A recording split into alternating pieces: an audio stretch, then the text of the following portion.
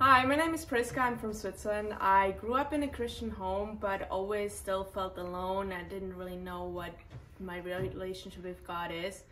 And I was such at the down point that I asked God just to show me who He really is.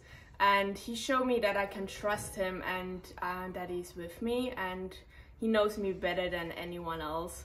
And I'm just glad right now that I have a confidence that I'm not alone anymore and I can trust Him. And if you feel alone in this world or just don't know what's going on around you, I just encourage you to ask God, please help me to know who you really are and who I really am.